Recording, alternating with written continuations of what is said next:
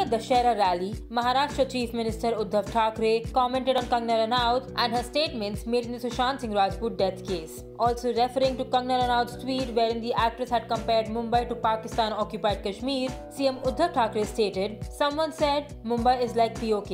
They come to Mumbai for work and then they defame the city. This amounts to namak harami." He also alleged that people are trying to malign the image of the city by calling it a hub of drugs, but they don't know where ganja actually grows in the country, referring to Kangana's home state, Himachal Pradesh.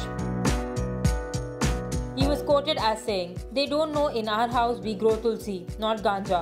Ganja fields are in your state. You know where, not in our Maharashtra." Not the one to mince her words, Kangana took to Twitter to hit back at Uddhav Thackeray for his comments about her city. In a series of tweets, Kangana called CM Uddhav Thackeray a very petty person and talked about how Himachal is called the Dev Bhumi and it has the maximum number of temples, also zero crime rate. In another tweet, Kangana said that the CM should be ashamed of himself as being a public servant he is indulging in petty fights, using his power to insult, damage and humiliate people. She further said that she is overwhelmed by this open bullying by a working CM. In yet another tweet, she called out Uddhav Thackeray for being a working CM and dividing the country who has made him Maharashtra ka thekedar.